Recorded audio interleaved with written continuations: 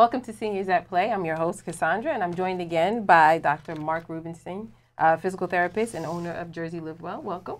Thank you for having me again. And also we have two extra special guests, Dr. Phil Felton, which you were a molecular biologist and a master's runner, and also Ruth Levy, a physical therapist now for 65 years. Welcome to the show. Thank you very much. So in our last segment, I spoke to Dr. Rubenstein about the 5 elements of health and well-living, and he mentioned you, Ruth, in one of my segments. And what was it that you mentioned about Ruth and one of the elements that she practiced? Well, we talked about a number of things. Ruth and I met at one of my lectures in the Plainsboro Library, and she has some amazing experiences in her life. And one thing we spoke about was in terms of just Ruth is resilient. You know, you could just tell she does not let anything stop her. She has this great attitude that nothing will stop her. She keeps going, and maybe she can speak to, you know, how she builds her resiliency and how she's been able to, you know, be as active as as she's been, and be as healthy as she's been. So Ruth, tell me a little bit about your your exercises, because you're a physical therapist. I am still a physical therapist. Okay. I still like to work. I like to teach, and I like to exhibit. I just don't speak. My body works along with my speech. If I talk about a particular type of movement, if I talk about a movement that will be damaging, I participate with my own structure. And I find it sometimes very fatiguing and very exciting, and yet I feel very innovated because I feel that I've brought some of the experience. And when you age, you learn more, and the longer you live, the more you learn, so the more you can pass on. And I find it very, very exciting. And if I'm teaching people who are going to be working with people my age who need to be treated and brought back to function, I can show them what they do and having a positive outlook instead of saying, oh, this hurts or that hurts, and they start crying in front of you. And that's not very productive. Right. So if you try to engage them in areas that they will get pleasure in saying, oh, I can do this, oh, I can do that, and wait, now maybe I can do something else, maybe I can increase it slowly, surely, with good posture, good speech, a smile, and if somebody, yes, I see you smiling now, and if somebody does something good, to give them recognition for it, and not just sit there and feel sorry for themselves, because it's not productive. It's not, and if you see things are happening that are positive, and if you look at the positive side of things, there's always something, oh, it's raining today, I don't feel good. Yeah, but it's not snowing and it's not icy. Right. So we have to be right. Oh, we had it this week. That's a good point. Yeah, and that's an aspect of building resilience. Is having that positive attitude. You know, they used to just say, you know, it's good to have a positive attitude. I read a book in the past. It was Norman Vincent Peale, The Power of Positive Thinking. But recently, from UPenn, there's been a whole lot of research on positive psychology, and it actually keeps us healthier. So, you know, Ruth is this kind of thing. What? You have steps in your house? You can't. You're going to fall down those steps. Right. You've got to move into an apartment that has no steps, that has no this and no that. So what do you do with your life? Right. You know, there's no challenge.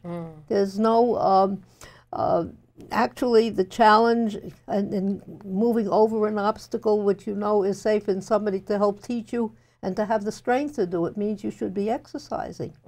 Yeah.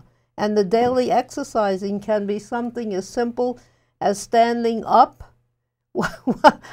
Because I don't have too much room to sit, I stand up and eat sometimes, and I find it very good, and I can move backwards and back and forth to the toaster oven, to the microwave, and take what I like and make choices that I like and enjoy something and let somebody know that I feel happy about it, you know, that kind of thing. And that's why I'm meeting Marc and listening to him, and then meeting his parents.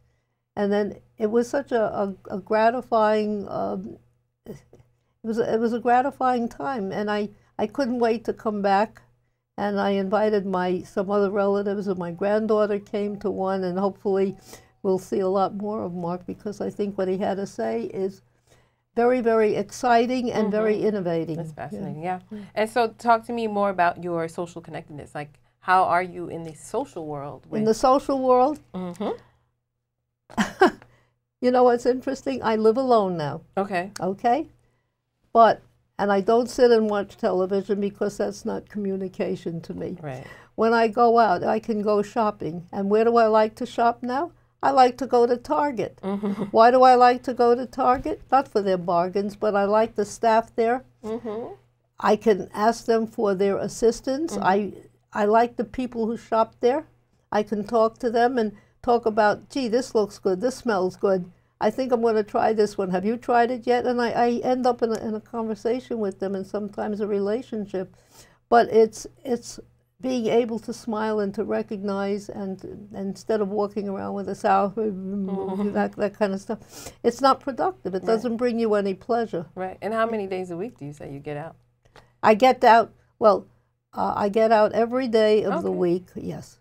And when they say, watch out, be careful, be careful, be careful. What are you talking to me about? Of course I'm careful. Right. I watch the way I walk. I try to keep my posture proper. Mm-hmm. And sometimes lately, because of an incident that I had, I use a cane. Mm-hmm. And I started out with the walker. I now have the cane. And when people see an older person, they immediately want to do things for them and take away their independence. And they say, well, can I help you with this? Can I help you with that? And my comment is, don't do for me what I can do for myself, because the less I do, the less I'll be able to do. When I need your help, I'll ask for it, and then I'll take the kids and say, yes, you better be there to help me. I love that. Yeah. I love that. And so, and how often do you, with this social aspect of it, how often do you recommend for? Like I said, it's really variable. It depends on the person. You know, when Ruth tells me about her social connections, you know, she tells me she goes to the theater. She's involved in a group at the senior center. She goes to the library all the time. She goes out. So, you know, that for her that works. You know, but there isn't a certain number of connections. There isn't a certain amount of clubs.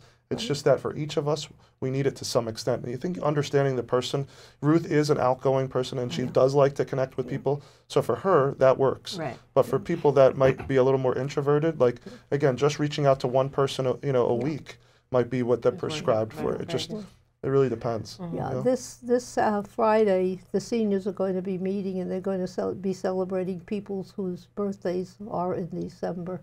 And I'm also going to read them. This is the month of Hanukkah, and you know Curious George? Mm-hmm. I have a story about Curious George and celebrating Hanukkah, and it's a beautiful story. So you're going to speak on that, and and I'm that's read wonderful. I think that's wonderful. The holiday spirit. Right, right, absolutely. Yep. So, not to leave you out, Dr. Phil Felton, you're a molecular biologist, a master's runner. What is a master's runner? I don't think that I know that. Well, master's runners are age group runners. I mean, I was running track from elementary school. Okay. Right through high school, university, and so on. But when I came to the States, I discovered there were masters athletes. And what that is 35 through 40, 40 through 45, etc., 5-year age groups, all the way through, with no limit. We even go up. We have some people who run the 100-year age group. I hope to be there one day. Oh, wow.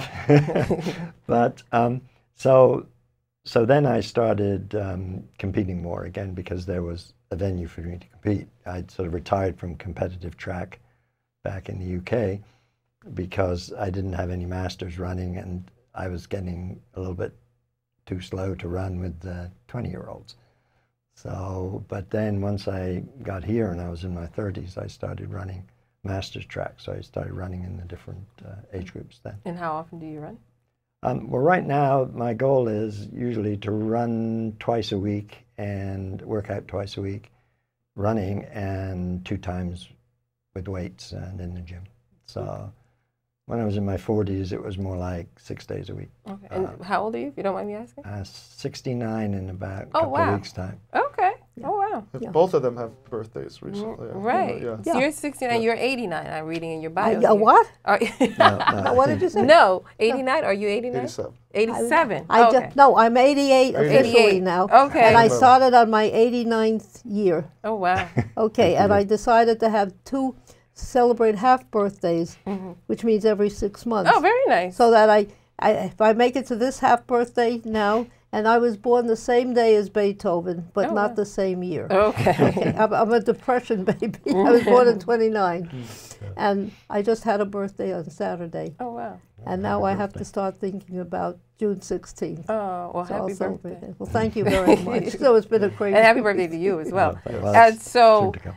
with running, there's a social aspect in there as well, because he's able to run with people. Do you always run alone? Oh, I run with people. That's in fact how I know Mark, because he's been treating the Matt who I work out with. And I've always found that to be, I've done my best when I've had somebody to train Oh, with. really? Yes. I believe that. Yeah, there's studies that show that. Yeah, There's studies that show that we get better results and we have better compliance when we're social when we're connected and Well, we I have social. run we're faster training. when I run against him. Also, he'll call me up and say, "Are you able to run on Tuesday?" He's already called me up about running tomorrow, and we'll go and run tomorrow. And sometimes you get up and you're dragging a little bit and think, I'll run on Wednesday. And then you don't. You know? So having someone to work out with. Back in my 30s and 40s, I was working out with a whole bunch, including Olympic athletes at Princeton. And again, that was the thing, you know, it was having the camaraderie.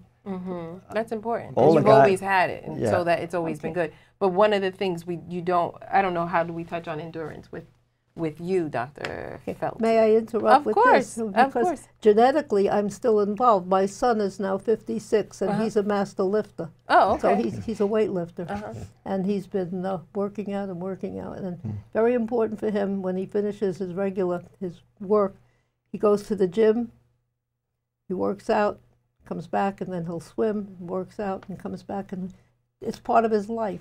That's great. And I love him for it. And genetically, I feel I'm still involved because he's got some of my genes, some of my husband's genes. So these 5 elements that you've mentioned before, how do you feel how do you feel that Phil touches on these things? He's got his running, he's got his social support, but what about the endurance part? What about what are the other parts? Yeah, well, we talk about, you know, resiliency and how do we build resiliency, and I think, you know, what I've seen, you know, talking to Phil and Matt, his partner, is that, you know, very much they're consistent and they set goals, and I think that is a major, having that control, like that, almost like we call it internal locus of control, that they can affect their outcomes, they can affect their health by how they train.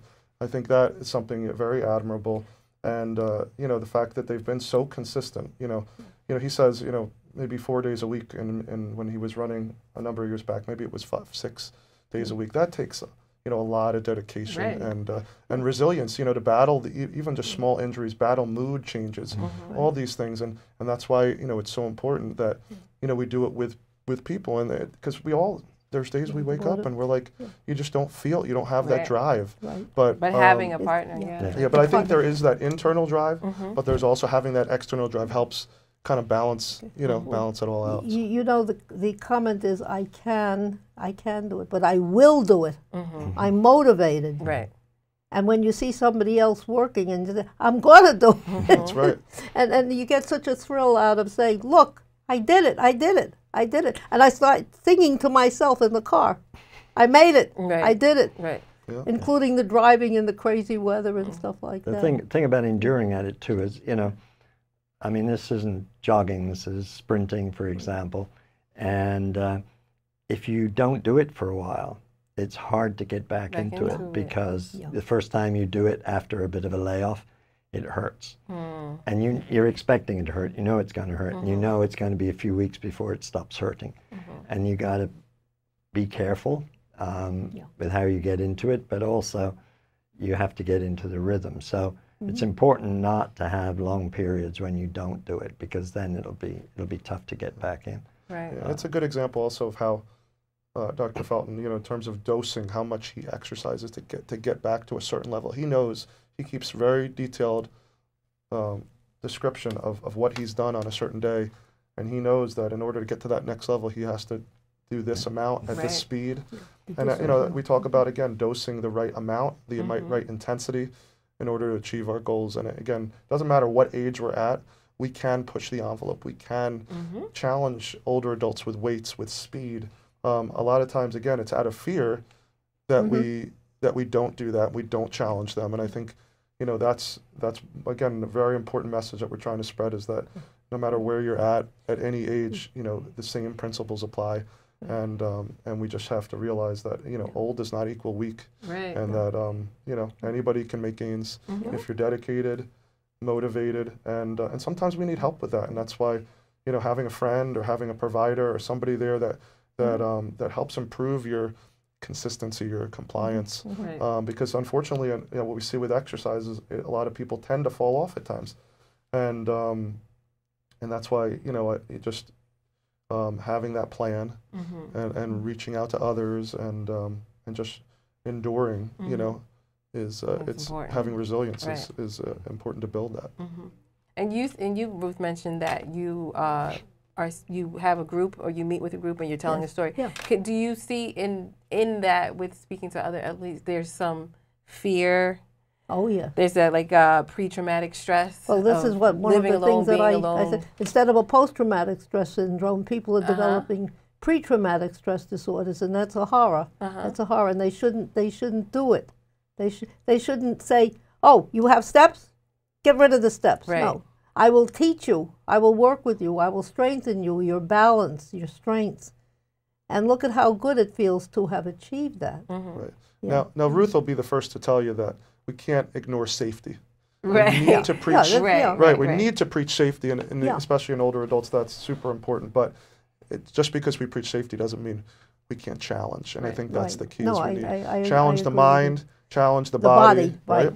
But how do you, because I know in speaking to other people here who have been here, there are certain things that are very scary to them. There's a lot of fear in being alone, living alone, having to do things alone. So how do you do that? How do you empower someone who's lived their whole life and they think they know everything? How do you do that? How do you empower them to say, I can do it, I will do it? To work in a group and not to work alone. In other words, I live alone, but I go to a, let's say the yoga, certain aspects of yoga, which is a wonderful. Oh, now they have developed a chair yoga exercise program. So it's yoga on a different level. And then you get the balance back, you get the relaxation back, you get the range of motion back, slowly, gently. And to work with people who have a positive attitude. That, I think, is the most important. But that's an issue with some elderly, too. Absolutely. We know that, and we'll talk, and we've treated patients through the years. Falls is a major major driver of death in the older adults, from injury. So, we really need to, how do we reduce fear of falling? Right. And one of them, how do we reduce falling is reducing the fear of falling. So Yes. some of that is just doing you have no idea. Oh my God, I can't. Right. There's no fear in everything. So practicing things that challenge people's balance is a way to do that. So it's explaining to them that they have resilience, that they can do. The human body is amazing. Right. The things that we can do with it, how much our body can withstand. Yeah.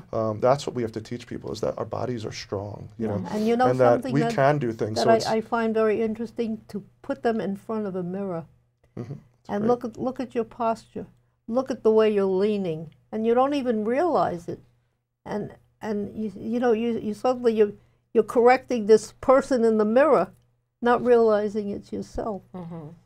That's one of the issues that I had to work with, which made it very, very, I felt very gratified. I said, who's that old lady? Right. Right. And Dr. Felton, you mentioned earlier that you've run basically your entire life. So how is that? What was that? Pretty much. Yeah. So how has that now, as you're getting older, how has that affected you? Is it more like a mind thing? Is it like I'm so used to doing this, I get up every day. It's like a job, right? I get up every day and go to work. Yeah. Or is it more something that you kind of have to talk yourself into doing? Well, it's a little bit of the quality of life. I mean, when I was an undergrad, I'd come out of the lab. I'd been in the lab all afternoon. And then we'd go out for a workout. We'd go out for a run for about an hour or so. And you didn't think about work for that hour. You're thinking about something else. You're thinking about running. You're doing this. It's a complete break from the routine. And it was the same when, I was teaching and researching at Princeton. But most nights I'd go out and run.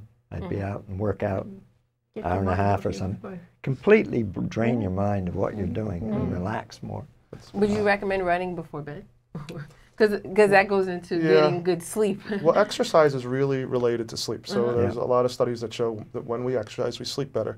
However, it's not recommended to do it right before bed because that kind of revs our body up, and we want to kind of bring our body down. So it is not recommended, you know, caffeine before bed, alcohol before bed, you know, exercise before bed. You know, those are things we can do, but, you know, we have to be mindful of the time that we do that. And again, exercise is definitely a major promoter of sleep, and that's, you know, again, it's how these elements interact, like we're talking about movement and recover and sleep.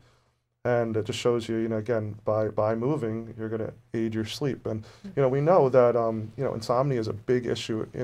As we age, it becomes more of an issue with women and older adults. So, again, whatever we can do, you know, if it's exercise, if it's meditation, mindfulness, breathing, you know, just using good sleep hygiene, you know, it's all important because, you know, it's tough because our bodies recover when we sleep. So if we don't get that sleep, you know, it leads to chronic disease, and you know, whether it's heart disease or diabetes, they're all linked. So it's really important that we.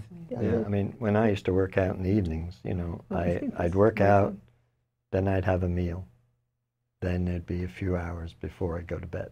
It'd be in that sort of order. You know, and usually have a good workout, usually sleep pretty well afterwards. So you both can say, without any issues, you get some good rest. There are no... Sometimes because you both they both seem to have always lived a healthy lifestyle. But what do you say to someone who has never been like Dr. Felton, or like what do you say to somebody? It's again, another really good question. I think it's a matter of just getting started. You know, meeting people, you know, giving people the right intervention, you know, at the right time, to the right person. That's really what it's all about. You know, it's not a one-size-fits-all. It's not, you know, we call it a complex system. It's not a program that we could say, you know, do all these things and you will be healthy. Like, we have to just, you know, just pick one element and just get started. And I think that's the message, a message of hope, positivity, that strength that we all have it within us, and just, you know, talking to your doctors, your physical therapists, people that are invested in your health, about how do we do this? How do we apply this in a practical, you know, setting? And again, it's just picking one, and it's finding what's important to that person and what they're ready to do. We talk about readiness to change as a really big thing. Some people are not ready to change their diet. So maybe they're ready to exercise, and maybe they're ready to go to sleep a little earlier. But just meeting people where they are and starting the process and saying that you can do this. So let's say you have a patient who's lived their whole life, let's say 65, 70 years, doing everything totally opposite of what you recommend. Sure. And they have chronic diseases. How soon can the body recover from some of this? That's stress. That's a really good question. It depends on the person, depends on the individual. But you know, we know that realistically, even if we, what I learned through a lot of my studies is even if we prevent somebody from not getting worse, and it doesn't sound like a good thing, but that makes sense. But that is something extremely powerful to keep them where they're at that certain level of function. Maybe they even have pain. Keep them there so that they can do what they're doing. But just starting with that first step, and if it's just moving, let's just get you moving. Like, let's just work on getting you up, whether it's coming to physical therapy, meeting with a friend at the gym, whatever it may be. Just standing up from a chair, just getting started. And if you have questions, that's where healthcare providers, you know, that's what we're here for. We're here to help people. That's the most important thing, and try to help people before that happens. If it happens, we are here. We can pull people back. You know, it's a team approach. It's not just us. It's the patient. It's their family members. All these group. We're all invested in helping people be healthy. But obviously, the earlier we get the message out. And earlier with any age, we could work with healthier older adult and keep them where they're at, and that's a great thing, you know. But it really depends, and I think just to give people hope and say, you know, we can improve. We can see improvements in blood pressure and heart rate just from starting to exercise. So little things can make big improvements in mood, you know, in mental health. So just getting started is the message. Okay, there's one area that I would like to suggest that I started doing a long time ago, And I find the exercise that occurs in the brain, in the hands, and I'm going to talk now about puzzles, jigsaw puzzles. Because if you're doing something, and it's got to be a subject that you like and admire, and suddenly you forget about everything. In fact, I don't have television on in the house. I have the radios and some music or some news or something. But seeing pieces fit together, seeing a color join a color or a shape join a shape, and you get that interaction. You get such satisfaction out of that. And it becomes almost an addiction. So I said, no, it's not an addiction, it's a passion. Right. So we want to keep it at the healthy level. Oh, that's good. Yeah, that's one more piece, one more And that's exercise for your brain. Yeah, yeah, the brain and the hands and fingers. And that kind of thing that people wouldn't even think of. What, exercise? Right. You know. Yeah, that's interesting, fascinating. Well, thank you all so much. Dr. Rubenstein, of course, thank you so much for joining us again. It was a pleasure. For bringing these special guests. Yeah, I think happy birthday to you both. Thank you. Again, thank you for sharing your stories. Thank you for showing. I hope to hear more segments. I think we have more to talk about in the future, and I want to definitely see you there filming from the Plainsboro. That's our show. Join us next time.